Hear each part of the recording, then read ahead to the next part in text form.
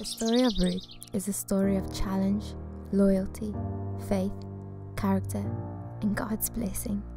I don't think you're hearing me clearly.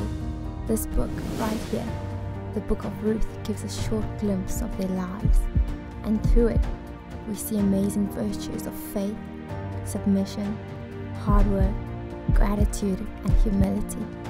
And in the end of it all, through the highs and lows, we watch as God's hand redeems those who follow Him and heals the lives of the brokenhearted. So get ready for this amazing journey with God through the book of Ruth, because it's bigger than you think.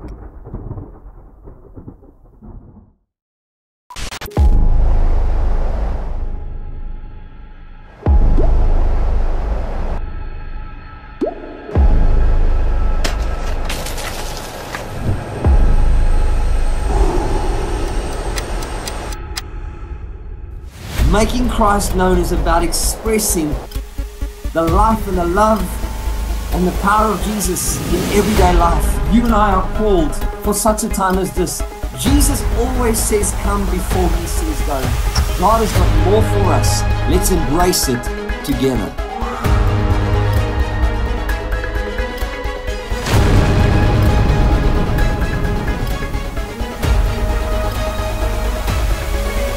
Join us for the City on Hill Summit, 23 and 24 October at a site near you. God has got an appointment with you.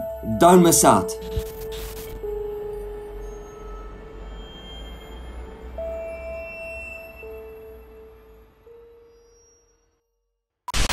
Welcome to our online celebration, friends. I believe that God has got an appointment with you today, and it's really, really amazing for us to have you. We've been opening up. We've opened up in-person celebrations. Our life groups are open during the week. God is doing some awesome stuff. We've got such an expectation. But this morning, we've got a special blessing all the way from Australia. We've got Paul Collinson that'll be sharing the word. He's on Tyron's team with us. He leads Extreme Life Church, and they're an amazing family, an amazing church. Great friends of City on Hill. Honestly, I just love Paul Collinson. He preached at our Equip recently. Absolutely powerful. I'm telling you, friends, this guy really carries something beautiful, and I love his heart. I love his biblical understanding. And so this morning, I want to ask you, open your heart wide, receive from God. And if you're in leadership or in the core of City on Hill, I want to ask you to really take notes and to make the most of this. Also, some of you might be sitting there saying, I'd like to give. If you'd like to give, our details are on the screen. You'd be able to be part of that. But let's open our hearts. Let's receive what God's got for us, because God wants to do something awesome in your life. Bless you and enjoy. Mark, Marie, and the team there at City on a Hill, thank you guys so much for this lovely opportunity to preach with you guys, for you guys. Obviously, I know that we don't give our pulpits away particularly easily, so I don't take this opportunity for granted. I really appreciate it. And look, I'm not going to say too much in the way of introduction, because I've got a lot to get through in this message. So can I just say, sit down, strap in, get ready, here we go. All right, thanks again, guys. We're going to get straight into 2 Timothy chapter 2, and we're going to look at verses 20 to 26 today. We're going to have a read through, then we're going to have a dig through. We're going to do a little bit of cross-referencing and checking and align a few things and tie a few passages in. And hopefully I can do this all within a short space of time, and we can get somewhere positive quickly. So here we go. Let's read this passage in 2 Timothy chapter 2. Picking up in verse 20, he says, "Now in a great house." And the reason we're starting here today for you guys is because I totally believe in the prophetic, that in your local church, God is building a great house. Now in your great house, there are not only vessels of gold and silver, but also of wood and clay, some for honourable use, some for dishonourable. Therefore, if anyone cleanses himself from what is dishonourable, he will be a vessel for honourable use, set apart as holy, useful to the master of the house, ready for every good work. So flee youthful passions and pursue righteousness, faith, love, and peace, along with those who call on the Lord from a pure heart. have nothing to do with foolish, ignorant controversies. You know that they breed quarrels. And the Lord's servant must not be quarrelsome, but kind to everyone, able to teach, patiently enduring evil, correcting his opponents with gentleness. God may perhaps grant them repentance, leading to a knowledge of the truth, and they may come to their senses and escape from the snare of the devil after being captured by him to do his will. All right, so in your great house, we know that I'm not stretching the context there at all, because Paul, when he was writing to Timothy in 1 Timothy 3:15, he identified very clearly that the household of God is the church of God. And you guys are part of the church of God. So Paul's illustration is of the church being a house. It describes the characteristics that make a house a great house. So we can glean from this some of the characteristics, some of the things we need to implement if we're not going to just be a house, but we're going to be a great house. See, God's universal church is designed to be great. And I want to say to you today that your local church is destined to be a part of that greatness. We are called to be a global, radiant, glorious bride, without wrinkle, spot, stain or blemish. And the only way for that to become a reality in the practical outworking is through the cleaning up of all the houses that together make up God's house. That is, the local churches that are part of the church, of which you are one of those parts. So your local church is a house that is a part of God's house on this planet. And you know what? God desires for your part in his house to be a great house. So we're going to have a look at some of those characteristics of what makes a house a great house, and hopefully we can implement them and grow together and all become great. Part of a great house is that it's a place where we can find our place to serve and to love and to be loved, where we can be accepted, where we can be cared for, and where we can be nourished and where we can grow. And we're going to look at all of those in these next few verses. So Paul makes it very clear in this passage that one factor of a house being great is that it contains all kinds of vessels. He says that there are not only vessels of gold and silver, but there are also vessels of wood and clay, and some are for noble, honourable use, and some for dishonourable use. That's in verse 20. Now, if we link that to 1 Corinthians chapter 3, verses 11 to 17, we know there that whatever house we're part of, whatever house we're building, whatever kind of vessel we are, the important thing is, first and foremost, that Jesus Christ is the only foundation that any house can be built on successfully. So we need to establish right up front that the foundation that we're building on is Jesus Christ. Then, once that's established, once we've got that in place, then we need to determine what kind of vessel am I going to be within this house.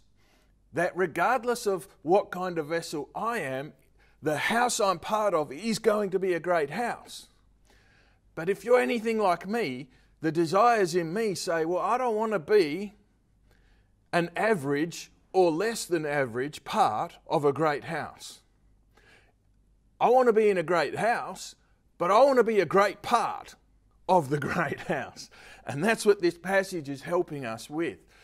So again, in 1 Corinthians 3, it tells us that Jesus is the foundation we build on, but that we need to choose whether we're going to build with gold and silver or precious stones, or with wood, hay or straw. What it also tells us there is that everything we build will be tested, and it gives us an incredible heads up and advantage, because way before the test, it tells us what kind of test it's going to be. And the test is going to be fire. Now, if we know anything about fire and wood and hay and straw, we're probably smart enough to know that those aren't going to be building materials that withstand the intense testing of fire. If we have the alternative of building with gold and silver and precious stones, then those are going to be the things that withstand the testing that comes by fire. So we need to choose to build with gold and silver and precious stones rather than building with wood or hay or straw. Because only what survives the fire will be rewarded. Now, we also know from 1 Peter chapter 1 verse 16 that this temple of God, this church of God, this house of God that's being built, that we are that temple. And he says that God's temple is holy. So if we are a living, active part of the temple that God is building, then we need to be holy like He is holy. Now, that's not a disqualifying statement in any way, shape or form, because here in 2 Timothy, Paul lets us know that a great house is great because it doesn't only consist of gold and silver vessels. See, there's room in a great house for the wood and the hay and he says in that passage, clay. There's room for the wood and the clay vessels as well. What does that mean? If we should be gold and silver, why is there room for these other ones? Because it is a redemptive house. Part of being a great house is that we are a redemptive house. We are a house of restoration. So all are welcome. Anyone can come in, whether they be gold or silver, or whether they be wood or clay, whether they're hay or straw. It makes no difference. If we're going to be a great house, everybody is welcome to be part of our great house. It does, however, tell us that we get to choose which kind of part of that great house we're going to be. So if we welcome everybody, that's redemption. But restoration means everybody has the opportunity to become a vessel for honourable use. So how do we transition from being wood or clay or whatever we are? How do we transition from that to being gold or silver? How do we transition from being a vessel for dishonourable use to a vessel for honourable use? That is an excellent question. I'm glad you asked it. And verse 21 introduces us to the answer. It says, therefore, if anyone cleanses himself from what is dishonourable, he will be a vessel for honourable use, set apart as holy, useful to the master of the house, ready for every good work. So to be a great house, we've got to have room and the willingness to accept and embrace all kinds of vessels. But not all kinds of vessels that are contained should be ordained. So the ordained vessels, the honourable use, may require a little bit of personal cleaning up in our own lives. If we want to transition from dishonourable to honourable, there might be some things we need to address in our own lives. It says there that we need to cleanse ourselves from what is dishonourable. Now, if we jump across to Colossians 3, in verses 5 to 11, we see something of a list of things that the Bible calls dishonourable. So these would be the kinds of things that we need to clean up from our lives. Let me just skim over this list quickly, because this is not an ideal list of things that we want to cultivate. This is the list of things we want to get rid of, so let's not focus on it too long. sexual immorality, impurity, passion, evil desire, covetousness, idolatry, anger, wrath, malice, slander, obscene talk, lying, unforgiveness, complaining, and entitlement. Now, some of those things are quite common in modern culture and society around us, but the Bible calls those things, those are the list of things that are dishonourable. We need to get rid of those things. We see a similar list, the same kind of picture being painted in Galatians 5, verses 19 to 21. The list there is sexual immorality, impurity, sensuality, idolatry, sorcery, enmity, strife, jealousy, fits of anger, rivalries, dissensions, divisions, envy, drunkenness, orgies, and things like these. So it's not an exhaustive list, it's an outline list and things like them. So that's a helpful guide for the kinds of things we need to be dealing with, getting rid of. In the passage we're looking at in 2 Timothy 2, verse 22 tells us to flee our youthful passions. And previously in chapter 3, verses 1 to 5, Paul clarified what some of those youthful passions might be. He says, lovers of self, lovers of money, proud, arrogant, abusive, disobedient to parents, ungrateful, unholy, heartless, unappeasable, slanderous, without self-control, brutal, not loving good, treacherous, reckless, swollen with conceit, lovers of pleasure rather than lovers of God, having the appearance of godliness, but denying its power.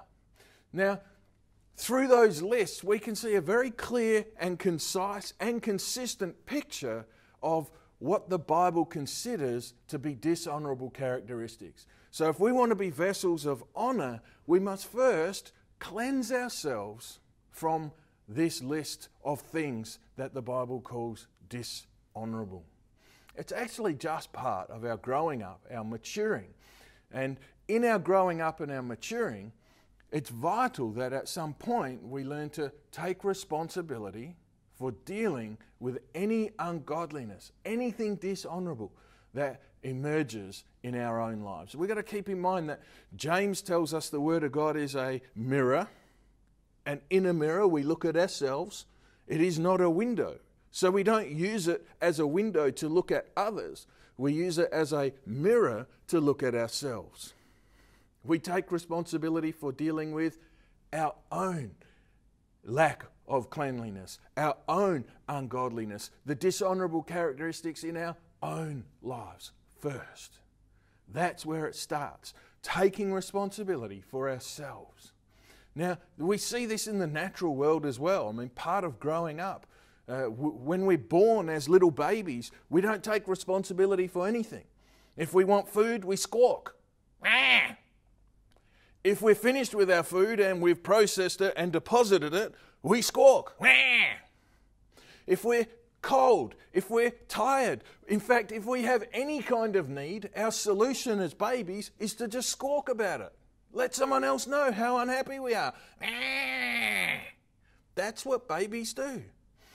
As we mature, instead of squawking about it, we take responsibility for it and we put a solution in place. So when we're hungry, we don't squawk, we find some food. And when we're finished with it, we deposit it a little more healthy way than just in our own pants, right? Because we're mature and we're taking responsibility. It's called maturing. It's called growing up. And God expects that of us in our spiritual lives and our spiritual development as well as in our physical lives. You know, our maturity, our growing up in this spiritual context is so important to Jesus. It is so valuable to Jesus that He actually gave gifts to the church to help us grow up into maturity. Now we can read all about that in Ephesians chapter 4, verses 11 to 16. It says there that He gave some gifts to the church, the apostles, the prophets, the pastors, the teachers, the evangelists. He gave those gifts to the church to help the church grow to maturity. And it gives us a quick description of the kind of maturity we should be aiming for. It talks about not just maturity in general terms, but a unity of the faith and of the knowledge of Christ. So we should have a common unity of the faith and a common unity in our knowledge of Christ. We should be reaching mature manhood. It goes on, as if that's not hard enough already, it goes on and says that the measure of the maturity that we should be aiming for is the measure of the stature of the fullness of Christ. I don't know about you, but some days I feel more mature than others. But I've never had a day where I've thought, gee, I've reached the fullness, the full measure of the stature of the fullness of Christ. Which means I've still got some maturing to do. I've still got some of this process to go through. It says, no longer children, tossed to and fro by the waves and carried about by every wind of doctrine. So mature believers, we're not getting led astray by all these new ideas and new teaching and different emphasis that all come. You know, the emphasis in the global church seems to change every 5 or 10 minutes. But we don't get caught up in every emphasis. The main thing is the main thing, and we keep on with the task. Why? Because we are mature and we're not blown around by all these doctrinal winds. It tells us to grow up into Christ. There it is again. What's our goal? Christ. What are we trying to mature into? Christ. How do we know when we've grown up? Christ. We are in the process of transformation. And we are being transformed into the image and likeness of Christ. That is what it's to be mature. What is? To be like Christ is to be mature. So we're in this process of growing up and maturing. So we see a picture of this conversion and maturation process in the life of Saul, who became Paul, in the book of Acts in chapter 9, and it's paralleled with Galatians chapter 1 verses 15 to 23. Now in Acts chapter 9 we read all about the conversion of Saul, and then it goes on and says, and then he's preaching. So one moment he's the persecutor, next moment he's the preacher. But as you guys know, because you've done a series in Acts and you've unpacked it all, it's not a chronological listing, it's a highlight reel, and there's some gaps. And he wasn't the persecutor on one day and the preacher on the next, but somewhere around Acts 9 verse 20, 22, somewhere there's a gap of about 3 years. And it's that gap that we read about in Galatians 1. And in that gap in Galatians 1, 15 to 23, we see some keys as to how this maturing process can happen.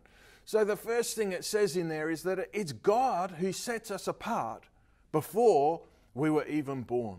And I want to say to you today, wherever you are, wherever you're watching this, wherever you're dialed in, God set you apart before you were even born.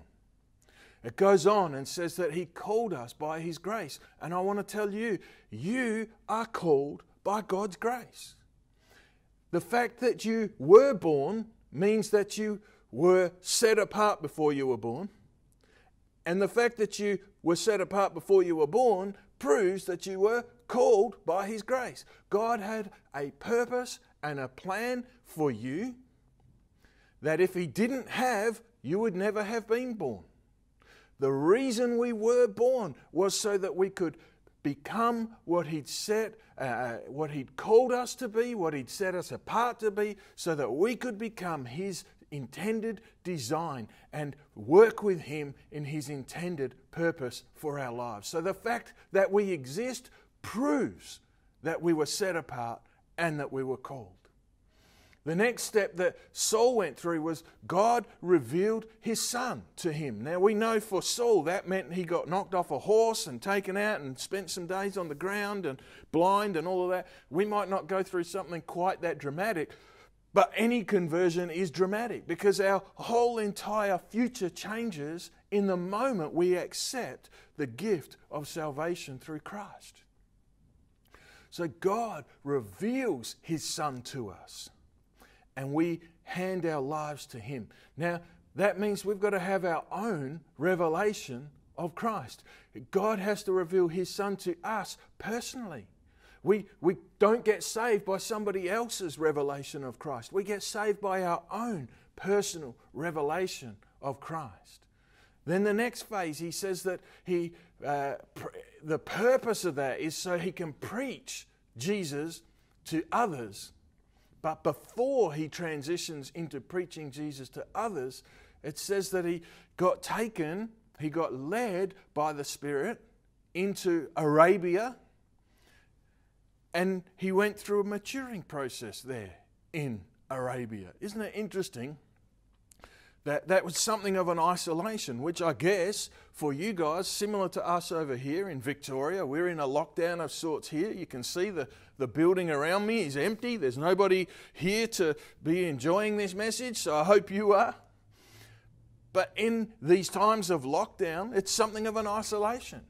So I would encourage us to take hold of this time of isolation and make sure that it's not a time where we just withdraw from everyone and everything and become depressed and anxious and slip into that cycle of life, but rather we allow our isolation to be a time where we grow in our experience of Jesus and our revelation of Jesus. And then, like for Saul, God can use that isolation with revelation to use that in our preparation and our maturation, which then, after the end of that process, we can step into our application.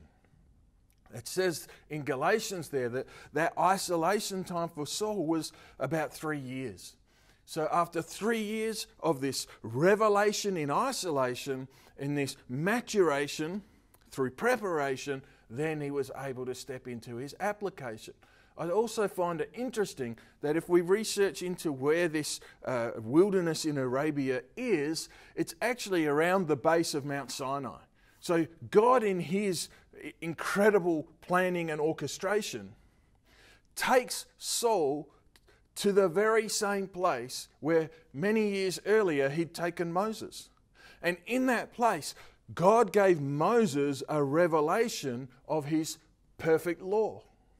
But at that very same place, God chooses to give Saul a revelation of his perfect grace. Right there in the same geographical location. All right, moving on. So the context, also established in 2 Timothy 2, a little earlier than where we picked up, talks about the dishonourable content that's handed to us by the irreverent babblers. It talks about that in the few preceding verses. And what we can glean from that is that not only should we not be irreverent babblers, talking nonsense all the time, and some of that nonsense is described as, it's sowing disunity and attacking our leaders and speaking ill of others, like all of that stuff, completely unhelpful. And what this is letting us know is don't just not be the ones doing it, but make sure we're not even listening to it. Because when people are talking this stuff in our ears, some of it sticks. And we get this thing called second-hand offense. And second-hand offense stops us from becoming mature believers. It stops us transitioning from dishonourable into honourable. We've got to get ourselves clean of this stuff. And you know what? If people ever start to have these conversations around us, we actually just need to, for the sake of our maturity and for the sake of the body of Christ, we need to say, can you stop, please? I don't want to hear gossip. I don't want to hear slander. I don't want to hear my leaders being shot down. I don't want to hear about brother so-and-so or sister so-and-so. Let's talk about Jesus, or let's talk about me. Let's talk about you. Let's keep it serious. Let's not speculate. Let's not get caught up in drama and issues and blah, blah, blah. Let's keep it pure so we can grow and we can mature. And let's keep some of this filth off of our lives, out of our ears and out of our hearts. This is part of becoming mature believers. All right, so it says that God set us apart. Remember in Galatians, God set us apart before we were born. But now here we're encouraged to set ourselves apart after we've been born. Keep ourselves separate from all of the rubbish that can get into our lives, get into our hearts, get into our minds, and defile us and cause us to stay dishonourable. In 1 Peter chapter 1, verses 13 to 15, there's a bit of a battle plan outlined there, so I'll just skim over that quickly. It says, prepare your minds for action. You know, we get to determine what rattles around in these minds of ours. So we need to put some things out. We need to take some thoughts captive in Corinthians. We need to put some things aside and prepare and focus and choose the good things to be in our minds. It says, be sober-minded, which means have control of what is rattling around in our heads. It says, set your hope fully on the grace that will be brought to you at the revelation of Jesus Christ. So we're growing in that revelation, growing in our experience of grace and our understanding of grace. And grace, Jesus Christ is the person of grace. As obedient children, do not be conformed to the passions of your former ignorance. See, before we knew Christ, before we had a personal revelation, an encounter and experience of Christ, we were ignorant. We didn't know that some of those things in some of those lists were bad. They used to feel good. But once we know Christ, those things aren't good anymore. They're dishonourable and they keep us immature and ineffective. If we want to be mature and effective and ready for honourable use, we've got to put those things aside. The first place we put them aside is in our thinking, in our minds, in our mentality. We don't think on those things anymore. We change our focus, sober-minded. As He who called you is holy, you also be holy in all of your conduct. And that's letting us know there, and that prepare your minds, be sober-minded. It's telling us that where we think is where we will act. And we don't change our conduct without first changing our thinking. So change the way we think about those things will then work its way through our lives to how we behave with regard to those things. And then this is what enables us to be useful to the master of the house, as it said in 2 Timothy chapter 2. Now we see that word useful a few times in the New Testament. I'm always looking for the same thing appearing in different places, okay? Because we can correlate them and see what does it really mean, what is it trying to tell us. There's a bigger picture than just the odd word here and there. So we see this word useful in Philemon verse 11. There was a dude there called Onesimus, and he was not useful. But it says now he is useful. And it tells us that what had changed was he'd caught Paul's heart and was now serving alongside of Paul. We also see it in 2 Timothy chapter 4, verse 11, where Mark, who was not useful before, is useful again. In fact, he had been useful, then he became not useful, then he became useful again. What was it that transitioned him from being useful to not useful to being useful again? It was exactly this process we're talking about today. He, in this process of maturation and growth, he had caught Paul's heart and was now serving alongside of Paul and Paul's team, and he was helping them to be efficient and effective in getting the job done well. So we can draw from that and say, well, there's a goal. We are to ensure that we are ready for every good work. Now, this is one of those contentious statements in the modern church. Every good work. Are we supposed to do any work? Hasn't Jesus done all the work? Well, you know what? With regard to our salvation, yes, Jesus has done all the work. We cannot work to earn or achieve or acquire our salvation. It is a free gift through Christ. And once we receive the gift, then there's some work to do. Not to earn it, not because of it. It's just the fruit of it. We do the work because we got saved. How does that happen? Well, because we're being transformed into the image and likeness of Christ, which means we now pick up the mandate and the mission of Christ, and we give ourselves to doing the work that Christ gave himself to doing. So it's not to earn it, it's because of it. It's a result of our salvation. In Titus chapter 1, verses 15 to 16, it says that the defiled profess to know God. So they claim to know God, but they deny him by their works. So with their mouths they say they know God, but with their bodies, with their actions, with the things they do, they're denying God. And it says that they are detestable, they are disobedient, they are unfit for any good work. Dishonourable. Ephesians 2 verse 10 says we are his workmanship, created in Christ Jesus for good works. What do we say for? Good works. Once we are saved, there's work to do. There's partnership to participate in. There's things to get on with. In Philippians 2, verses 12 to 13, it says, "For it is God who works in you, both to will and to work for his good pleasure." So that's letting us know that the will and the work, so the thinking and the doing. God wants to impact our thinking, which we read about before in 1 Peter. He wants to impact our thinking so that that can impact our doing. And he wants to align us with what he is doing. And then because of his grace, we can get on board in partnership and we can join him in doing what he is doing, and we can see the world reached and impacted by the gospel of Christ. You can read more about these good works in Titus chapter 2 verse 7, verse 14, chapter 3 verse 1 and 8 and 14. Go have a read of those, they're awesome. I'm going to keep moving down to verse 22. It says, "So flee youthful passions and pursue righteousness, faith, love and peace, along with those who call on the Lord from a pure heart." So we're fleeing a whole bunch of other things.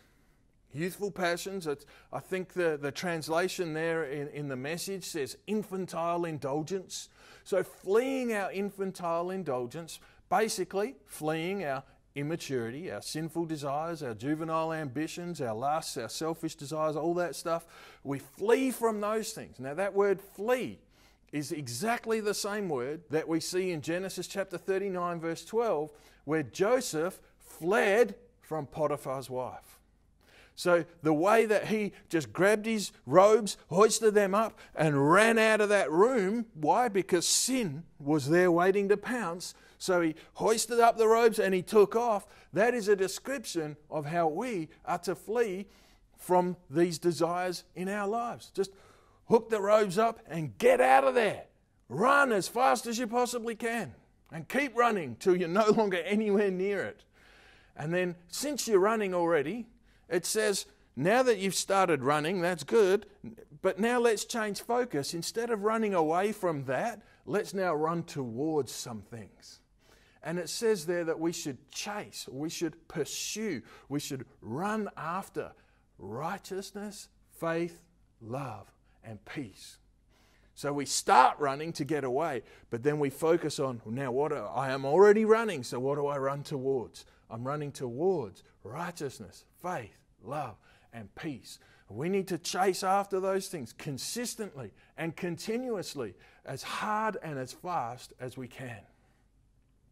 We need to understand, though, that we can't take hold of all of those things on our own in isolation, which is why it says, along with those who call on the Lord from a pure heart. So what that's telling us, if we want to grow, if we want to mature, if we want to see those things outworked in our lives, then we need to be in a healthy, functioning part of the body of Christ, surrounded by brothers and sisters who are also fleeing and pursuing. We're encouraged to be around those who are people of prayer. It says those that are calling on the name of the Lord. So people who are engaging in their relationship with Jesus. It's saying let's be around people who are in and engaging in a personal experience and relationship with Jesus. Get around people who are active in running their own faith race.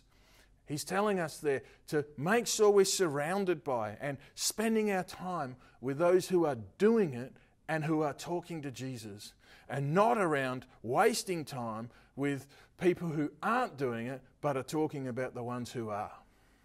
See, our progress in sanctification, that transformation into the image and likeness of Christ. So our sanctification and our perseverance in our faith both depend on our being in healthy connection with our local community of faith. And you know, the thing about the community of faith is it's not always pleasing and pleasant and comfortable, because God will use some of those relationships and interactions as part of our process of maturing. You know, that person who rubs us up the wrong way, it's actually the right way, because God needs that part of us rubbed off. So he's using somebody else in his body to just that little bit of friction there. Oh, look, it's gone. That thing that was unhelpful, it's gone. So our first temptation in those relational moments is to want to withdraw, but sometimes we just need to stay there and let God do what he's doing. We are a part of the body, and he uses the body to achieve this maturing in our process, in our walk with him. All right, we're nearly there, verse 23 to 26. Having nothing to do with foolish, ignorant controversies. You know that they breed quarrels, so we won't stick on that for too long. It's just saying, have nothing to do. So as soon as we hear the foolish and ignorant controversies and speculative conversations, have nothing to do with them. Just walk away. And the Lord's servant must not be quarrelsome. Must not be quarrelsome. That doesn't leave a lot of room for interpretation. Must not be quarrelsome. And then it gives us a few things that we can be, we should be. It says, kind to everyone. So we should have a gentle disposition towards everybody, using only gentle language towards and with respect to others. We should be able to teach.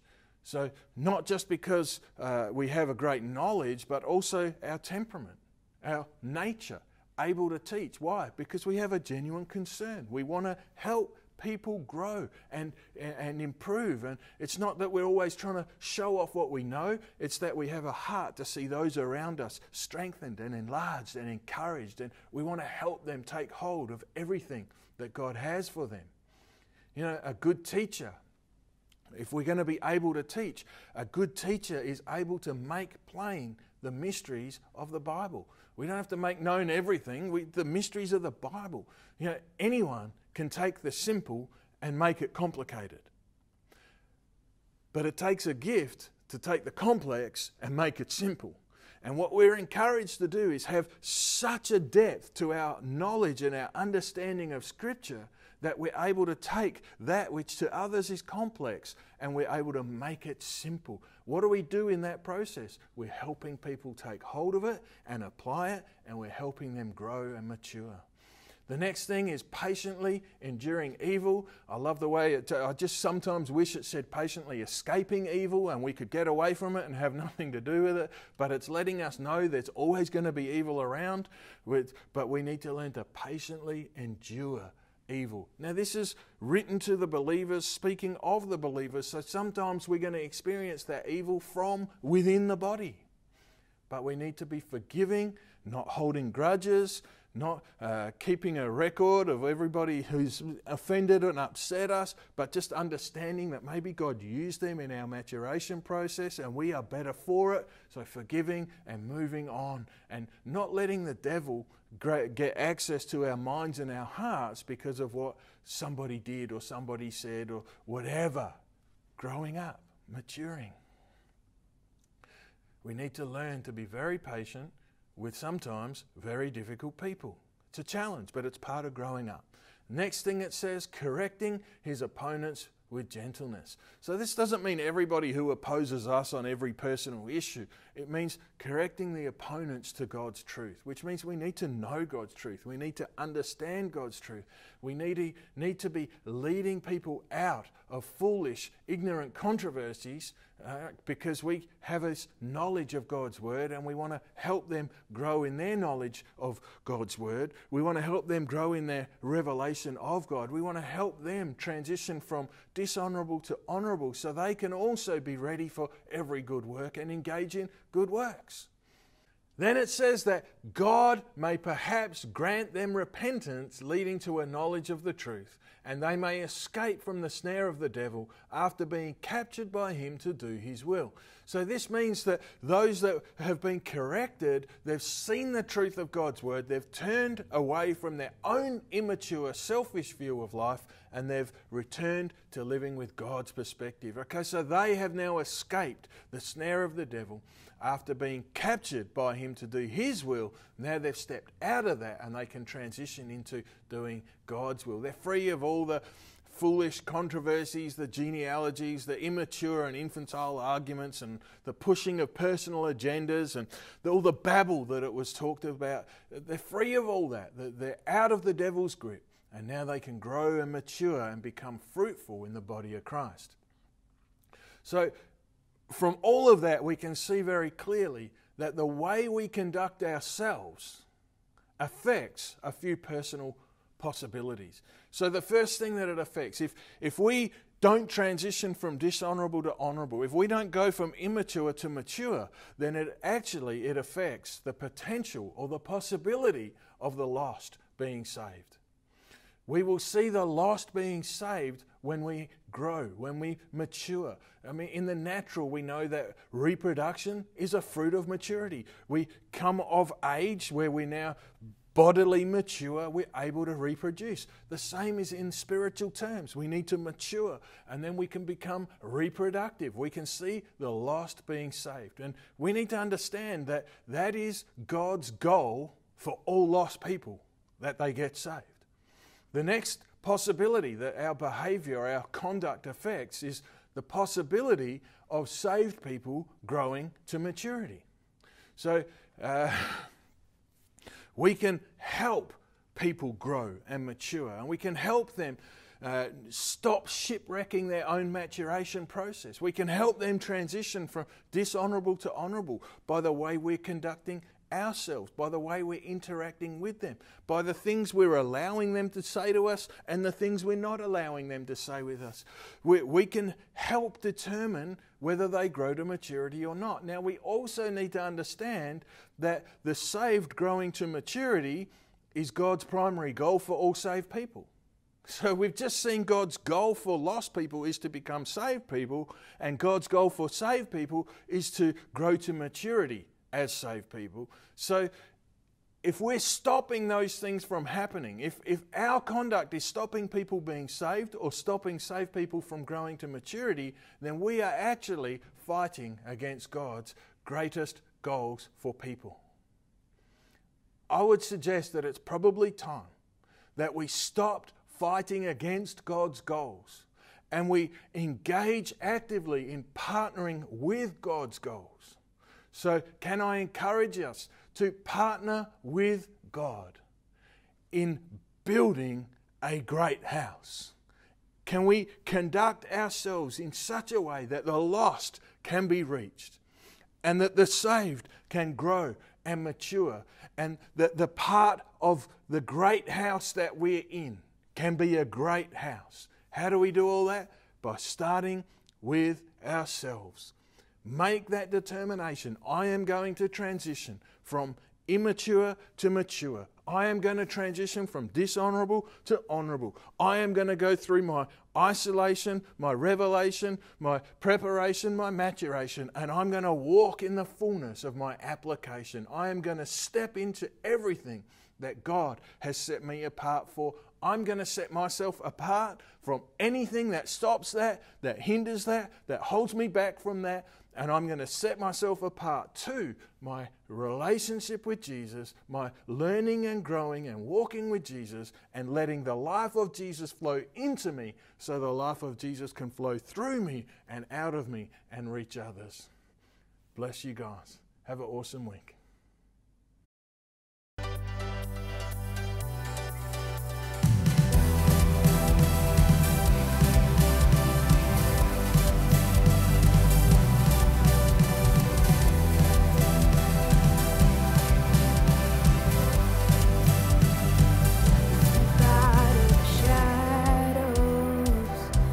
Out of the grave, break into the wild, and don't be afraid.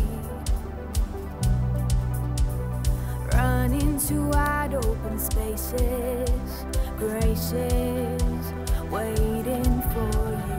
Dance like the weight has been lifted, graces waiting. Where the Spirit of the Lord is, there is freedom, there is freedom. Where the Spirit of the Lord is, there is freedom, there is freedom. Step out of the dark, just as you are, into the fullness of His love. For the Spirit is here, let there be freedom, let there be freedom.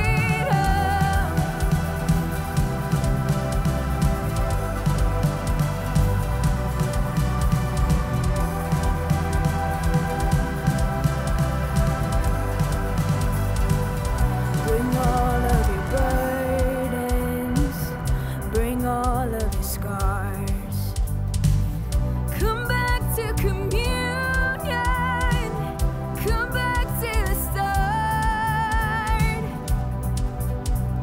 Run into wide open spaces, graces waiting for you. Dance like the weight has been lifted, graces waiting. Where the Spirit of the Lord is, there is freedom, there is freedom.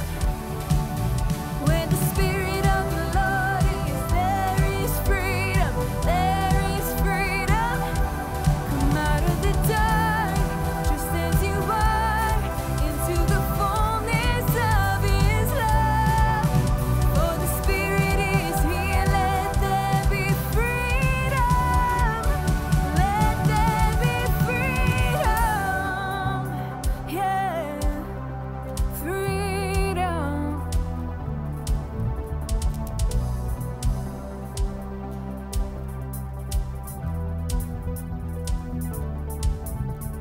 Chains will fall, prison shake at the sound of Jesus' name.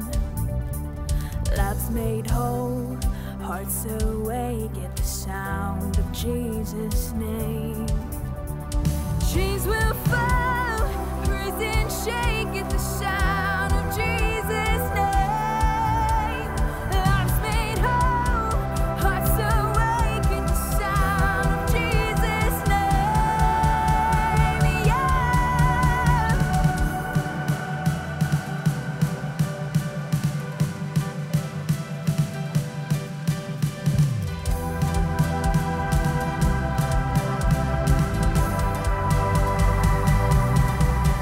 Where the Spirit of the Lord is, there is freedom, there is freedom.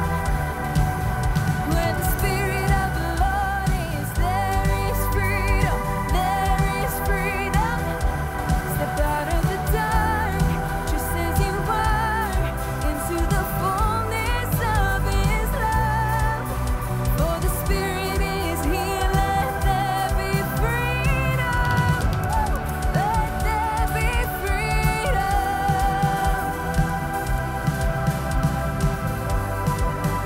let there be freedom.